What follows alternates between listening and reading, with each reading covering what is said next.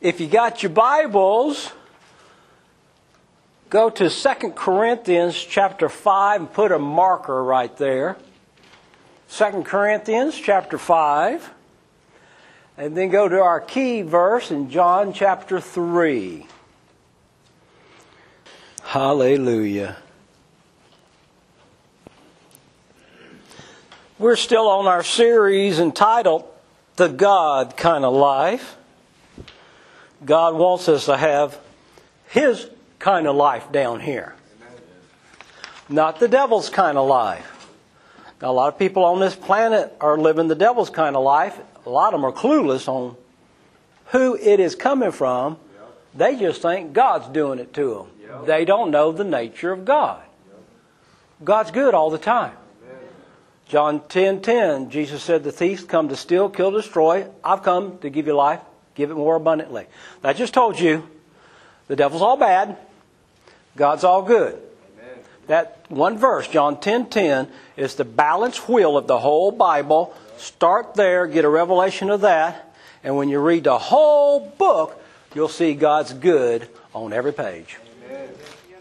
Guarantee it. John chapter 3. Verse 16 says, for God so loved the world that He gave His only begotten Son. Well, just that right there. He's loving all the ungodly sinners. Don't tell me He's not good. That whosoever believes in Him should not perish, but have everlasting life. Wonderful verse.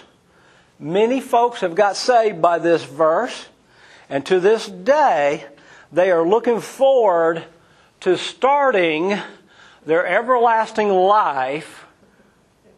Thank you for that amen, Sally. When they get to heaven. From this verse. Now, you've been with us in this series. You see that He's not majoring on heaven, is He? No. Well, why are they majoring on heaven?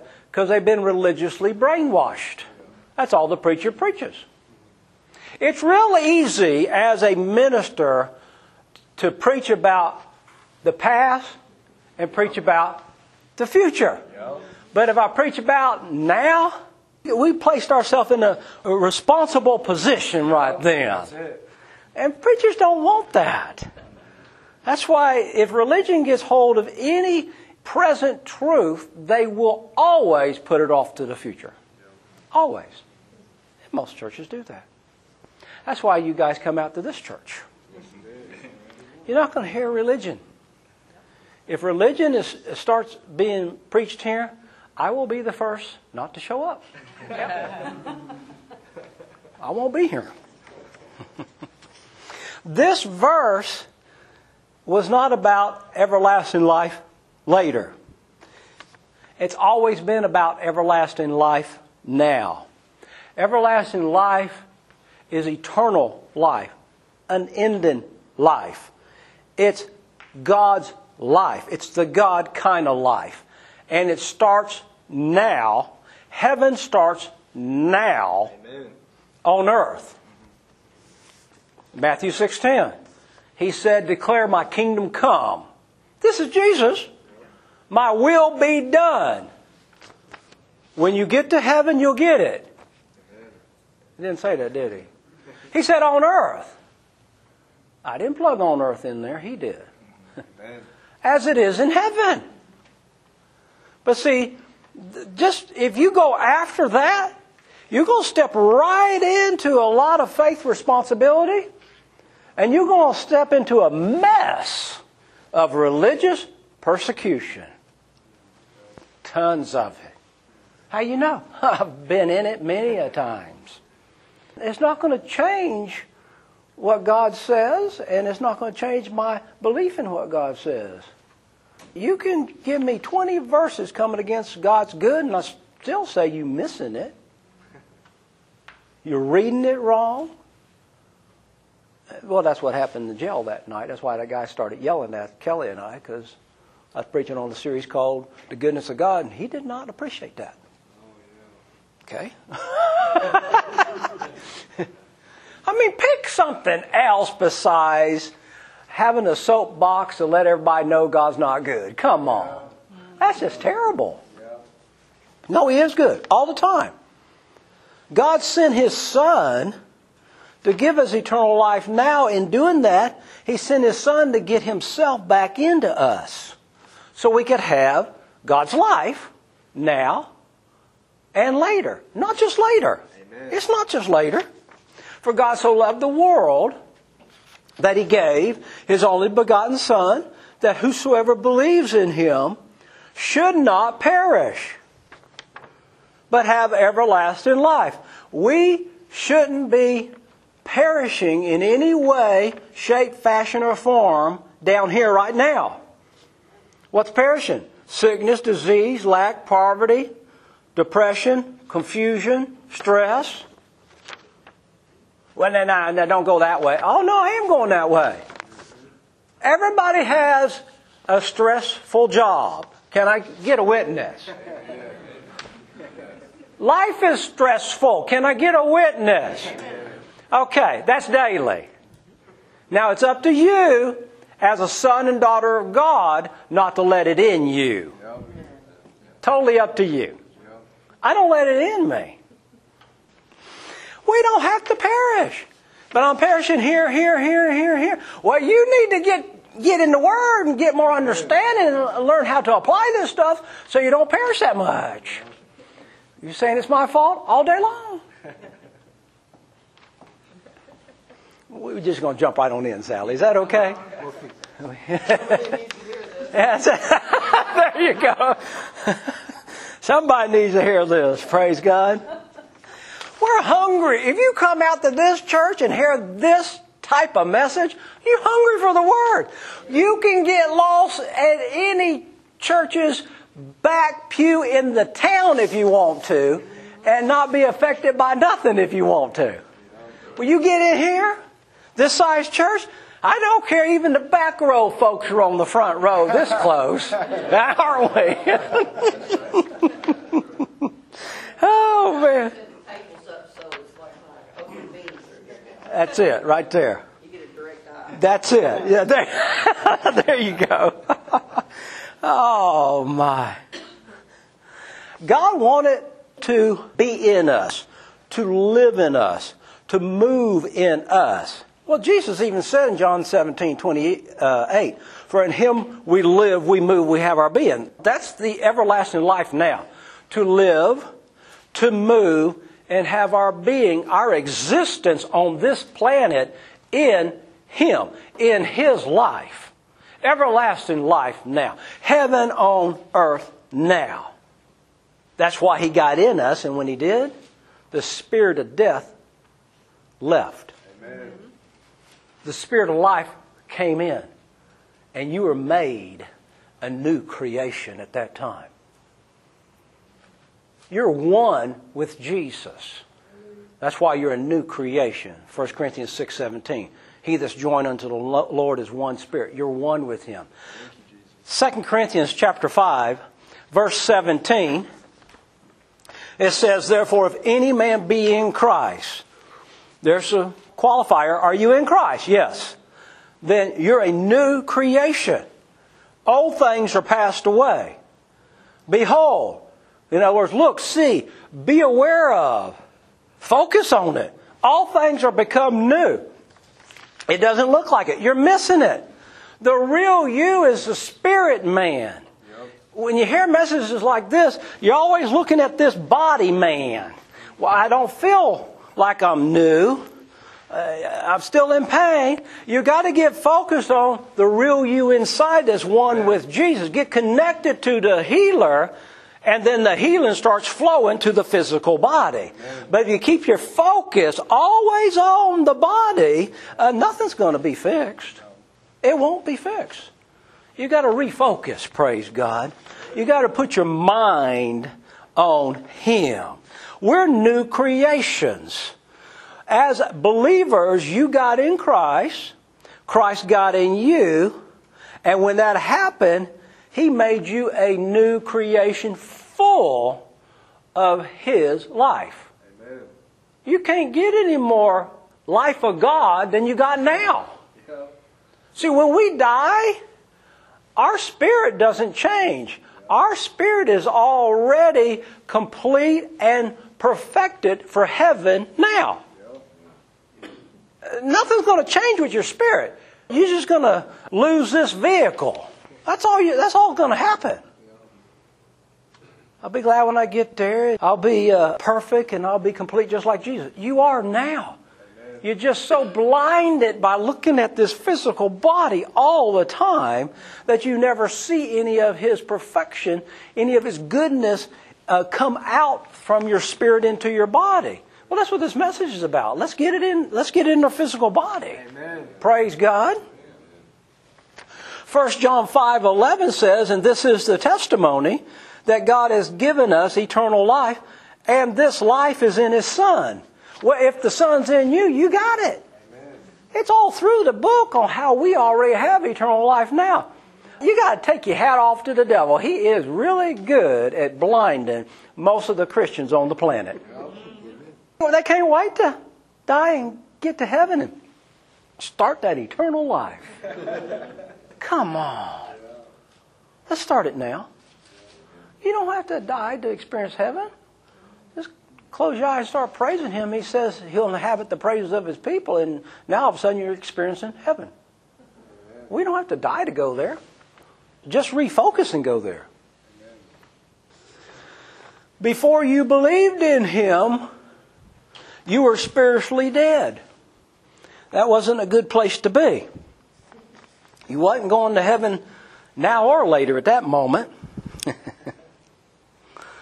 But then God's life came in you, and the old dead you passed away. Now, I got to kick religion since I brought that up that way. You don't have the new you and the old you in you. If you read the average commentary for the Bible, they all agree on that blindness. Well, you know, I was doing really good, and then all of a sudden that old me raised up, stuck his ugly head up, and then I did the wrong thing. That's the problem. You still think He's in you. Yeah. He's not in you. Yeah. He's dead. Graveyard dead. The average Christian holsters a shovel. They're always exhuming that boy every chance they get. Yeah. Constantly. Put the shovel down. Is this hitting home or something over here? A little bit. I tell you what, when you walk in here with a shovel right here, we got a problem.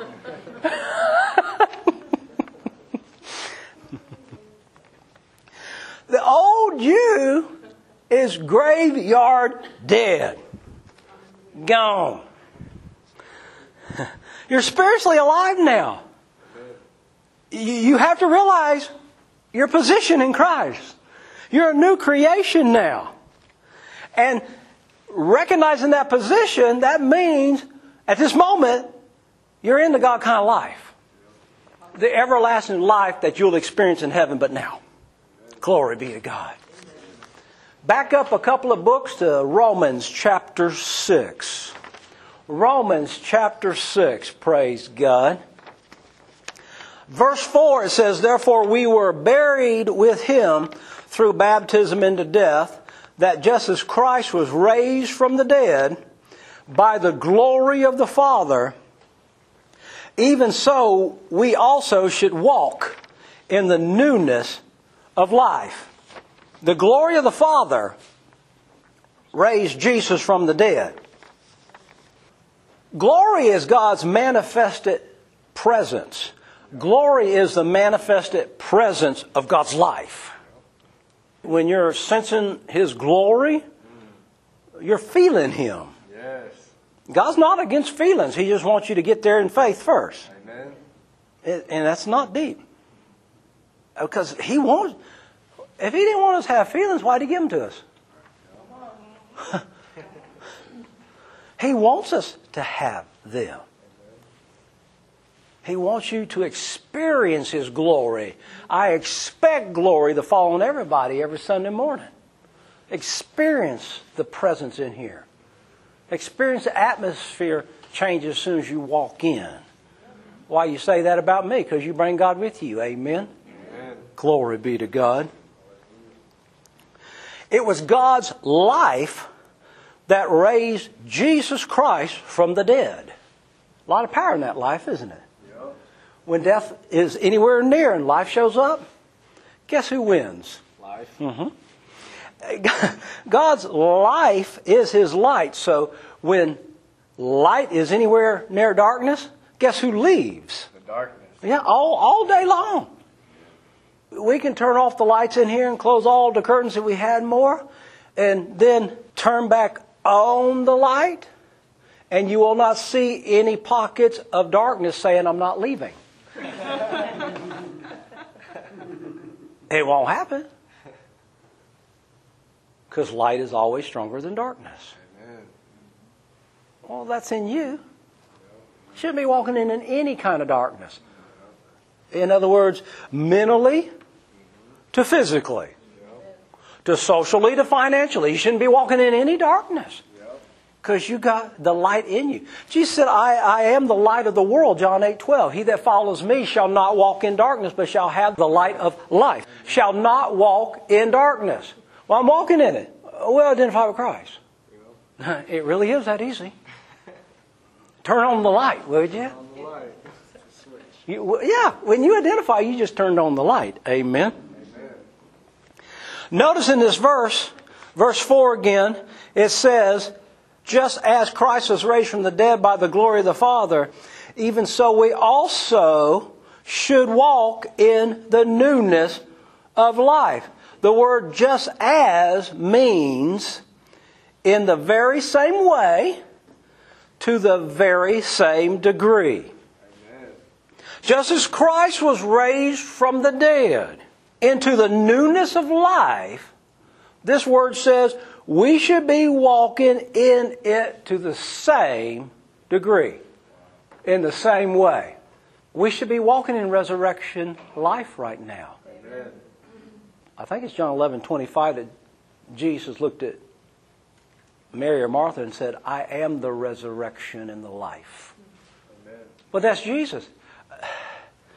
Back the message up a little bit. Identify. Identify. We're so used to identifying with the old me instead of the new me. We're so used to identifying with the old man instead of the new man. We're so used to identifying with the old sinner man instead of the new saint man. You're a saint right now. Well, how can I be? Because Jesus is in you and He makes you a saint. Amen. And if you mess up, you're a saint that's receiving forgiveness again. This is a spiritual position. Amen. Sainthood and sinnerhood doesn't flip and flop back according to your actions. Yeah. It's according to where your heart is. It is good. If you come here for an English course, you're in the wrong church. I know 2 languages. I know English and I know tongues, and I know tongues a whole lot better. A whole lot better. Whole lot better. Oh, man. But then we'd have to have an interpretation, and that gets back over in English again. Verse 5, it says, for if we have been united together in the likeness of His death, certainly we also shall be in the likeness of His resurrection. Knowing this, that our old man was crucified with Him. Not will be. He was. The old Jew that's so easy to identify with is dead. Yep. That's why it don't work. You won't be successful hanging out with a dead man. Yeah, that's a good way to put it.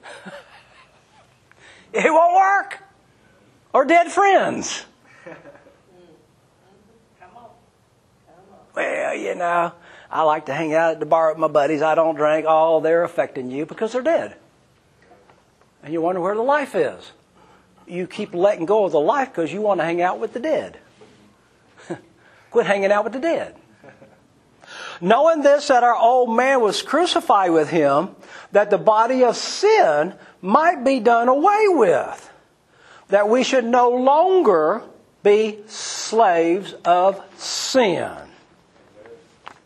The old sinner man made us slaves to sin and its effects. Realize when I say sin and its effects, that means sin and its penalties. Sin carries a penalty. The wages of sin is death. Romans 6:23. The wages of sin is sickness, disease, lack, poverty, depression, discouragement. That's the wages. So when you hear me talk about sin, I'm always connecting it to the penalties of it. Amen? Amen. When we were walking in that old sinner man, we couldn't help but sin. And we couldn't help but be cursed. Yep. Why? Because we're hanging out with the dead. Yep. He can't help you. You can't help but sin. And you know how many times, whatever the sin was in your life or the addiction was in your life, you tried your best to quit something? As a sinner, or even as a Christian that connected to the sinner's willpower, you tried your best to quit an addiction, and it got worse, did it not? And some people, oh man, they proud, egotistical. Yeah, I quit cigarettes. And picked one up in 2 years. Well, praise God for that. It looked like you gained about 65 pounds. Yeah, come on. All they did is substitute it. Yeah. And then we get to ones that are really proud and egotistical. Quit cigarettes. Didn't pick up nothing else. You picked up the worst habit possible. Pride. That's why this whole world got this way, because of pride. Quit trying to justify your guilty position. Quit identifying with that dude. People try their best to quit addictions in themselves. That's sinning to stop sinning. Explain that to me. That could get confusing real easy. So you're going to sin to quit sinning. You're going to drink to quit drinking. Really? Enough said. Wow. I feel like I'm in jail right now. That's how we used to preach all the time in there.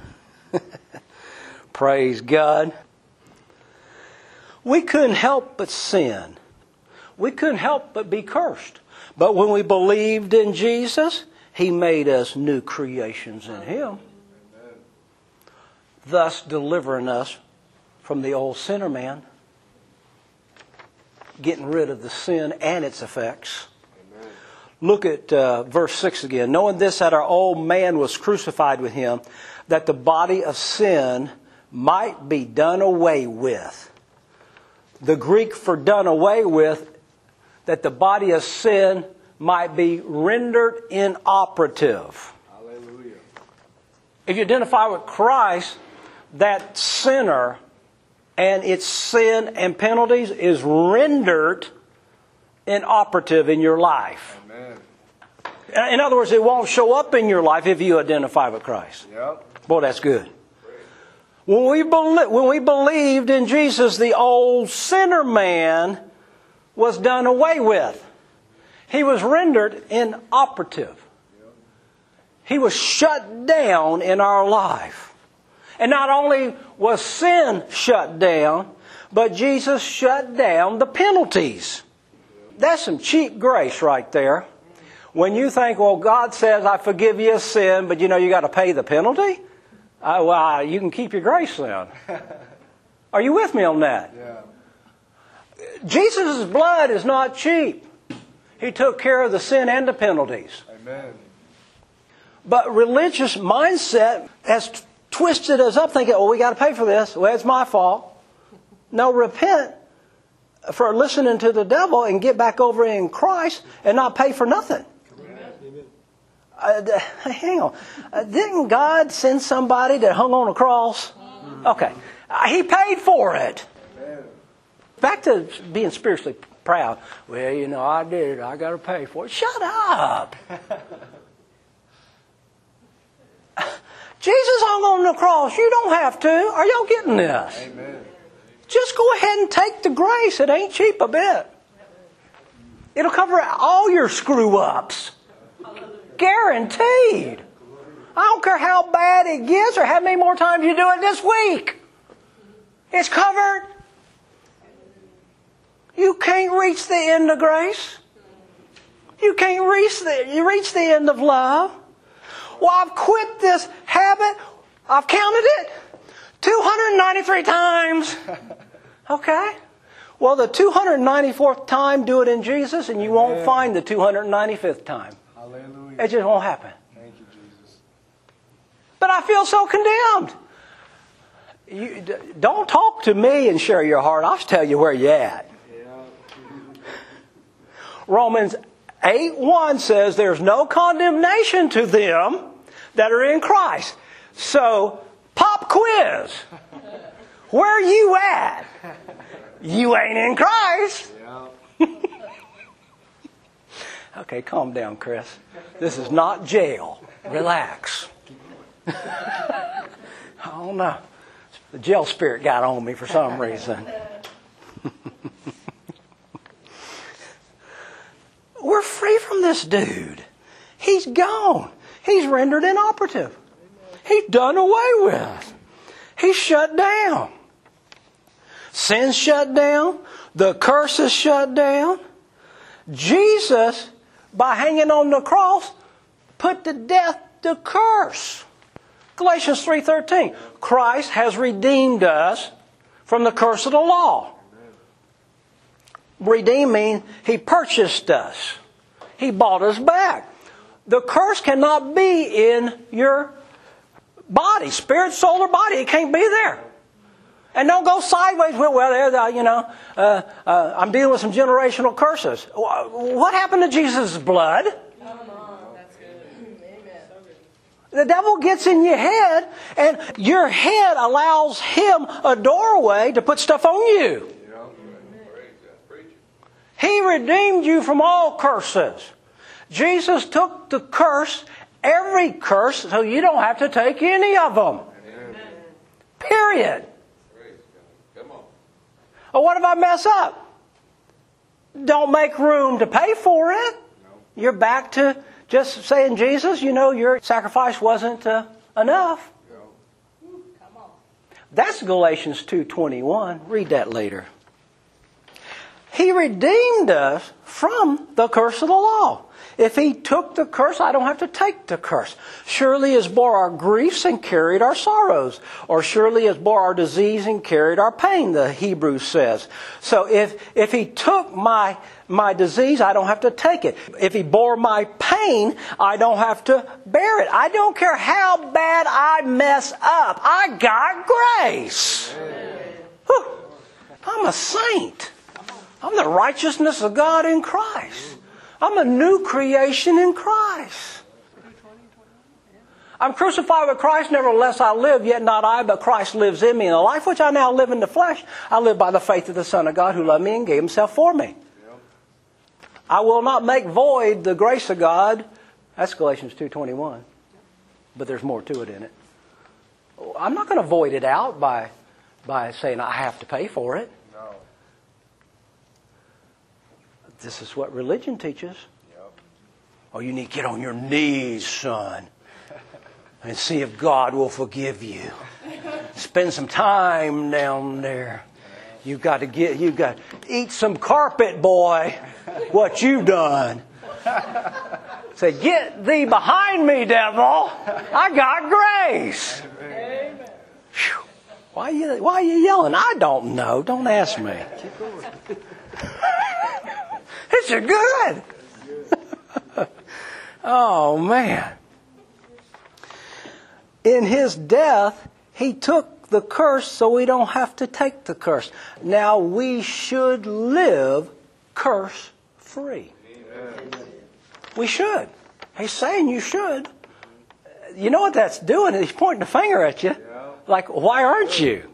Isn't it? You should. So why aren't you? You need to identify. Verse 7. For he who has died has been freed from sin. Have you died? Most Christians haven't. All you got to do is say something sideways to them. You'll find out they ain't dead. Not dead a bit.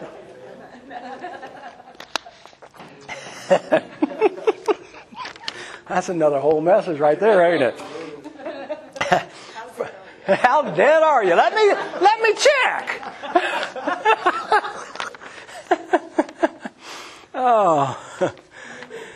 For he who has died has been freed from sin. That sounds like past tense, doesn't it? Sin and its effects go hand in hand. Therefore, whoever has died is freed from sin and its penalties.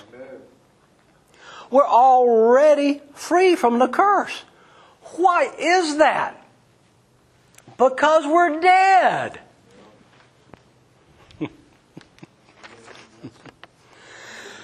You'll never go to a cemetery and find a dead person trying to get free from sickness or disease.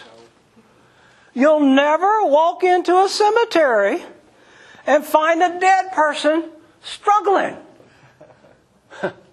with an addiction. You'll never find a dead person struggling with fear, mental problems. Why is that, Brother Chris? They're dead. Thank you, Pastor. Breaking that down. I know I'm getting deep, but stay with me, okay? They're dead. They're just graveyard dead.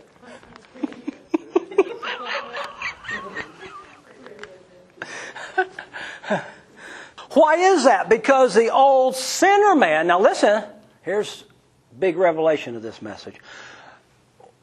Why aren't they struggling with any of it? Because the old sinner man that connected them to the sin and its penalties is gone. Why? Because when that person died, saint or sinner, there's no connection to the sin or its penalties no more. You're only connected when you're alive in this body. Are y'all getting that? We're going somewhere. Because the old sinner man that connected them to sin and its penalties is gone. And since he's dead and gone, the curse has no source to feed off of any longer. That's why you go to the cemetery, you will not find nobody struggling from an addiction. Because they're dead. There's no temptation to pick up the bottle or the joint. They're dead. Well, that just described us as believers. Our old sinner man is dead. Stay with me. Which means the curse can't exist in us anymore. Because what fed the curse, the source that fed the curse, that the non-Christian has no chance to come against, is dead in us. The sinner man's in them. That's why they can't quit sinning. That's why they can't quit the addictions. That's why they're always sick and disease, and life is getting worse and worse and worse. And that's why they come up with the ungodly statements. It just is what it is. Christians and non-Christians alike say that. You ever have a Christian say that, they've lost their relationship with Jesus Christ. It's a good word right there. You got quiet, so it must be a real good word. Praise God. We're born again. We're new creations. The old sinner man's gone. There's no connection in you to feed the curse. The curse is gone. Sickness and disease is gone. It's dead to you because you're dead to it. Back to the cemetery. You're dead. There's nothing in you to feed it any longer. We're dead to the old sinner man and alive unto God. Romans 6:8 now. Now if we died with Christ, we believe that we also shall live with him, knowing that Christ, having been raised from the dead, dies no more. Death no longer has dominion over him. Amen. Well, you don't have to die anymore. No. So death doesn't have dominion over you. No. Sin and its penalties don't have dominion over you. That's right. Y'all stay with me. For the death that he died to sin once for all. Well, you identify with him, it's a done deal. Amen. That dude's graveyard dead. Yeah. Praise God. Hallelujah. But the life that he lives, that's present tense, talking about Jesus and Jesus in you. The life that he lives unto God. If we believe that we died with Christ, we should believe that we live with him as well. The life that he lives, once again, is present tense. Right now, Jesus is living in resurrected life. Amen? Yep.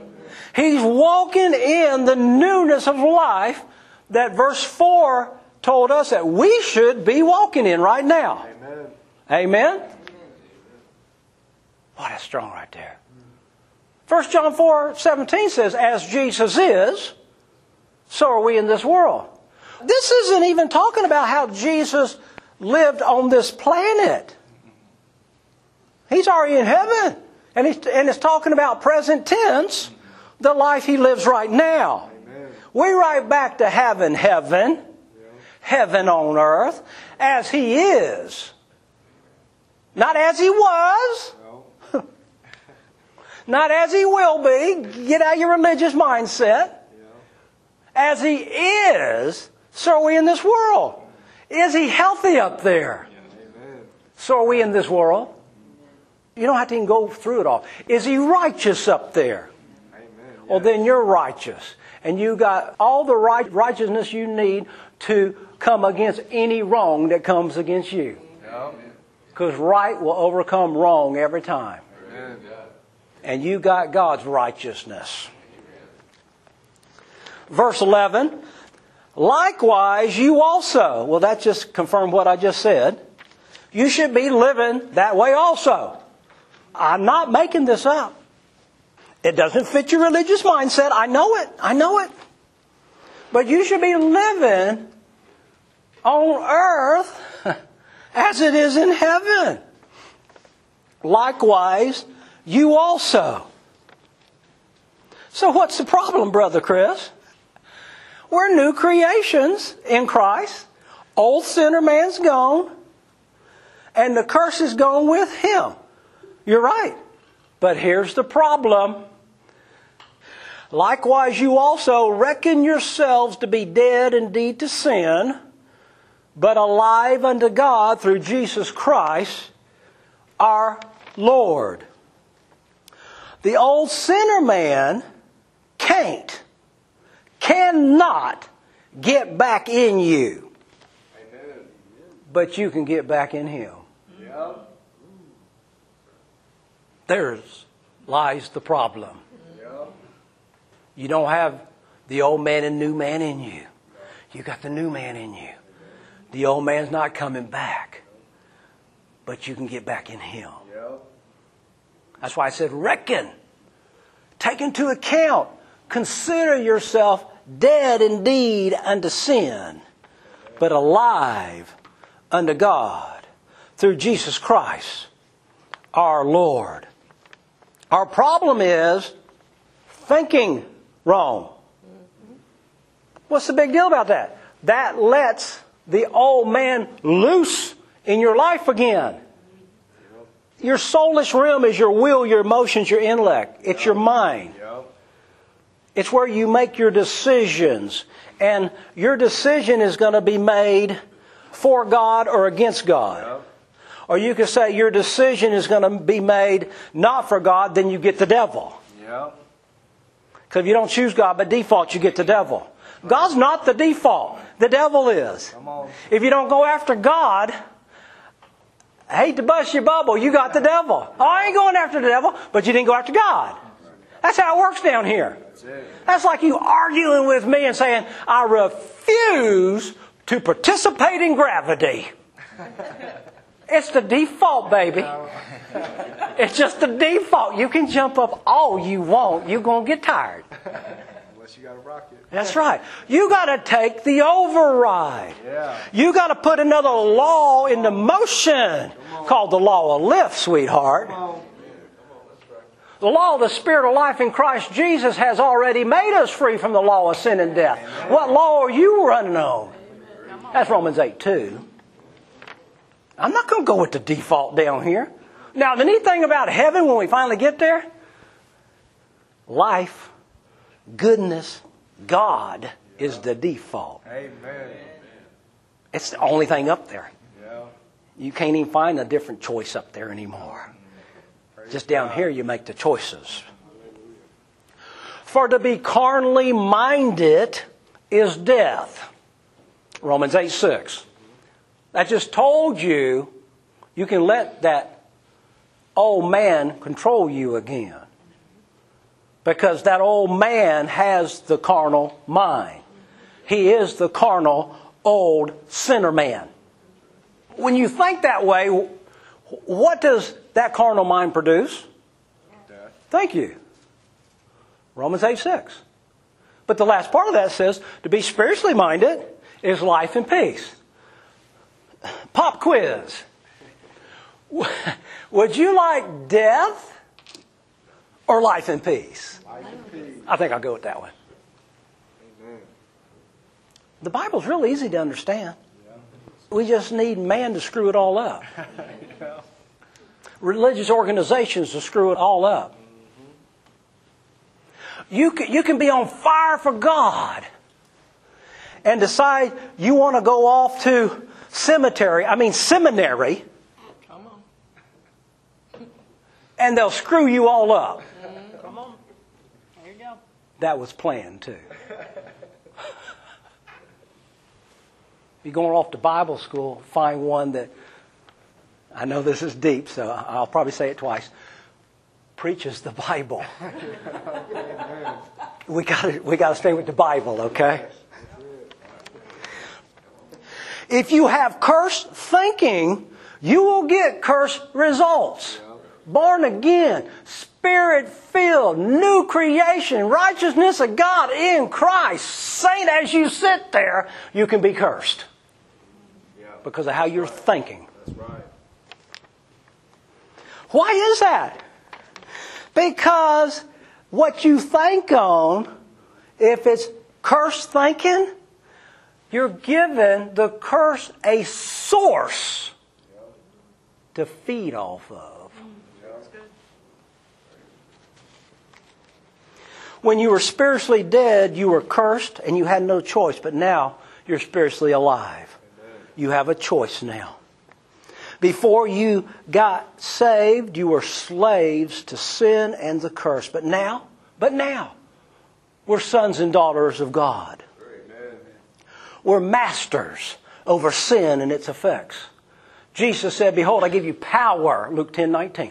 Behold, I give you power to tread on serpents and scorpions and over all the power of the enemy. And nothing by any means shall hurt you. That applies to any curse coming your way. I don't care if it's a very mild pain, it's still hurting you, isn't it? Yep. You don't have to put up with it. You got power over all the power of the enemy. Not power over most of his power. It's up to us if we're going to walk as sons of God or slaves of the devil. It's our choice. You're a son of God right now. 1 John 3:2. Don't take my word for it. 1 John 3:2 says, beloved, now we are sons of God. Amen. Now don't mean later. No. Okay, I just want to make sure. He put all that in there. I think He wants us to have heaven on earth. What do you think? Yep. But God told the children of Israel years ago, I call heaven and earth to record this day against you, that I've set before you life and death, blessing and cursing. Therefore choose. Choose life. Deuteronomy 30:19. He been on his soapbox from the beginning. He wants you to have heaven on earth. He told the children of Israel in Deuteronomy 11:21, I want you to have days of heaven on earth. Amen. They didn't have a clue about what He was talking about back then. Well, look at the world, church world now. They don't have a clue either still. And what was that? Just 4,000 years ago. Well, we got a clue, amen. Likewise, you also reckon yourself to be dead indeed to sin, but alive unto God through Jesus Christ, our Lord. We're alive unto God, and we should live just like Jesus. But it's going to take some reckoning, lots of it, to do that. You always do that to me. To walk in the God kind of life, we must reckon it so. We must consider it so, which is to take into account what God says. We must intentionally, or we must choose to set our mind on what God says and not what man says or our carnal flesh says or the old man's mind says. God says we're dead to sin and its effects. Amen. Then we are. Amen. God says we're alive to Him in Christ. Well, then we are. Yes. But it takes some reckoning, or you'll walk just like the ungodly. Because you're going to think the way they think. In closing, go to Ephesians chapter 4. Ephesians chapter 4. 2 verses. Ephesians chapter 4, verse 17 and 18. Paul, inspired by the Holy Ghost, is writing this letter to the church. They're born again. They're Spirit-filled. This was the most mature church in Bible day in Ephesians, okay? Verse 17. This I say, therefore, and testify in the Lord, that you should no longer walk as the rest of the Gentiles, or as the rest of the ungodly walk, in the futility, the vanity of their mind. Yep. That'd be a carnal mind, wouldn't it? Yep. Having their understanding darkened, being, underline this, put all your little special little things right there with stars, being alienated from the life of God. Confirmed everything I just said. Separated from the life of God. He's talking to believers right there. He's saying, don't get back in their mindset. No. You open the door to let the old man, the devil, work you over, because you're giving the devil a source to feed on. He's going to curse you again. Yep. Wow. Because of their ignorance that's in them, because of the blindness of their mind. God says, don't walk like the ungodly in their carnal mind. If you do, it will alienate you. You will alienate you from the life of God. You got to stay out of the old man's mind. Because cursed thinking will give the curse a source to feed off of again. And it will produce death in you again. I don't care how much you love God, you'll die young cursed. Because you're thinking carnal. Hey, you'll make it to heaven. But you know what? He has more stuff for you to do down here. If you don't want to listen to me, you'll probably get there quicker too. Appreciate that. Amen, Robin. Get out of the carnal mind.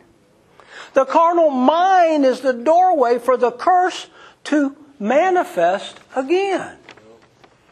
The last part of that verse, it said, because of the ignorance that is in them. I just put this in right before I got here to church. Because of the ignorance that is in them. You can say, as a born-again believer, new creation, well, I don't see it that way. I don't agree with that. That ignorance will open the door to be cursed again. Yeah, that's what it says. We're going by Bible, okay? That's it. Hosea 4:6 says, my people are destroyed because lack of knowledge, because of ignorance, right? And most people stop right there. Read the rest. Because they reject my knowledge. Don't reject this message. You'll be cursed over it. Well, that's kind of strong. I'm the messenger. Don't shoot the messenger. Take it up with the author. You're a new creation in Christ. You're in charge now. Take charge. 2 Corinthians 10:5, cast down imaginations and every high thing that exalts itself against the knowledge of God, and bring into captivity every thought to the obedience of Christ. That's your job by faith, and God will grace you to do it. Amen. The choice is yours.